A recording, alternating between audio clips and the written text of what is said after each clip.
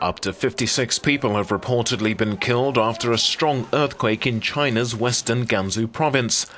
Hundreds of others have been injured, and it's unclear how many more may be missing as the towns hit lie in remote mountainous regions.